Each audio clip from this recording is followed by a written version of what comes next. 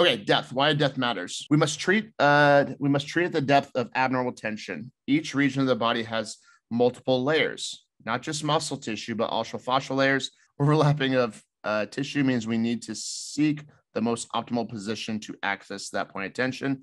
Going back to the first point, we got to change the angle to figure out where we're working. As a therapist, this is where like we can't be lazy. If we're just working people face up, face down, that's crazy. How the table is a barrier in and of itself. Look at the picture top right of the gentleman where I have his I'm grabbing his leg and my own wrist. That table is limiting me. So if I wanted to access his quad tissue and do the tension thing we talked about, how would you even do it from the table? I'd have to take it off the table so I can bend his knee. So the table acts as a constraint. And as a manual therapist, I'm going to use that constraint to my benefit, or I have to move around it. So you'll see top left guy, I'm actually using the table. He's grabbing the table.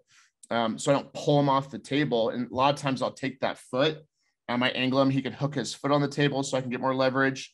So table's a constraint, just like a training constraint that we work with or against. And sometimes we go seated. The young lady I have in the middle picture, because I wanted to feel different ranges of her neck. The table's blocking me at certain ranges, or my hands, because I have to like get my body in a weird position and it's super like uncomfortable. Just put her in a chair and let her lay on my shoulder a little bit.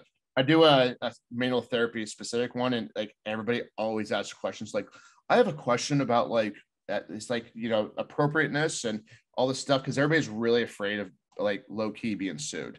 It's a reality. I'm like, listen, just don't be a creep and you'll be fine. Like, just be cool, be somebody of like trusting character.